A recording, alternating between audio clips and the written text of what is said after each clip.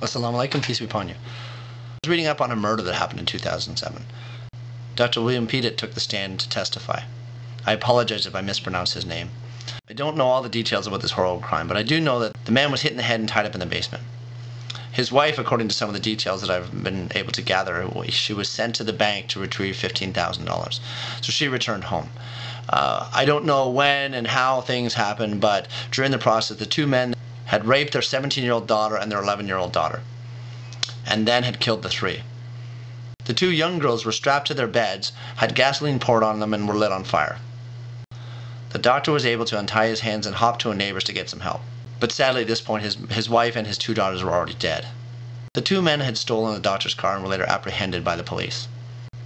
So right now they're trying the first attacker. The charges are capital felony, multiple murder, arson, rape, and kidnapping. So the man has confessed and is trying to plea bargain. The prosecutors have turned this down.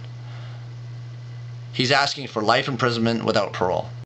So I'm assuming at this point, without further investigation, perhaps the state that he's in happens to have the death penalty. So he's trying to avoid the punishment. So once this trial is done, they're going to have a second trial for the second attacker. So these two men were on parole, and at this point I don't know what they were on parole for. But so they had obviously had a criminal history, and now look what they've done. They've taken the lives of three people, one of which was an 11-year-old child. The reason I'm talking about this particular incident is because it's not unique to our society. Western society, these types of things happen all the time. There's rapes, murders, they happen on a daily basis.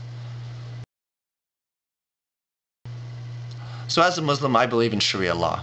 And everybody believes this, Sharia law is a really horrible word, and that's because of lack of understanding. Under Sharia law, one of the aspects of punishment is an eye for an eye.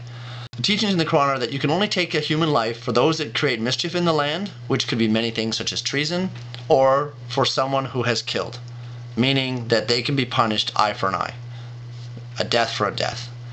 Obviously, this is a very simplified explanation of this, but just like in the Western legal system, there is a trial. There's a process in which they go through to determine whether this person is guilty before they inflict the punishment. Even before I became a Muslim, when I would see this type of horrible crime committed, I believed that these people should get the death penalty. I mean, what gives someone the right to take someone else's life and then turn around and plea bargain so that they don't have to lose theirs? I mean, that's a cowardly thing. Obviously, they were cowards in the first place for even committing such a crime. So the question I have is, how do you feel about something like this? Should these two men be allowed to go to jail and spend the rest of their lives? I mean, I'm not saying jail is a nice place, but why shouldn't they be punished? Equal justice. You want justice? The punishment should be equal to the crime. They killed three women, put them through harsh torment. I'm guessing they probably just assumed, based on the blood loss of the husband, that he was going to die anyway, so they just left him. See, our system is based on the idea that we hope that some of these people will reform.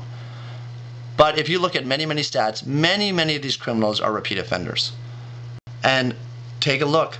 Go look at the statistics for the countries you live in, especially in Western society. How many crimes are repeat offenders? Sex offenders, 90% of them are repeat offenders. Meaning we try these people, they get convicted, they go to jail, they come out, they commit the crime again. 90%, and we know this, 90% of the time they repeat. So why do we keep releasing them?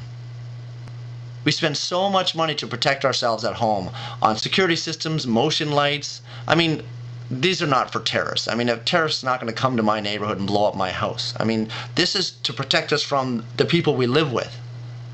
So I'm curious as to what you think. I mean, I personally believe that Sharia law is a better system. Under Sharia law, these men would get the death penalty. But in our system, they get to make deals, they get free meals, a roof over their heads, access to television, computers, education. Meanwhile, there's how many people, thousands, maybe even millions of people in Western cultures that are sitting on the streets that don't even have one meal a day.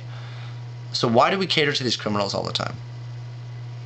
Anyway, I'm curious to see what you think. Assalamu alaikum, peace be upon you.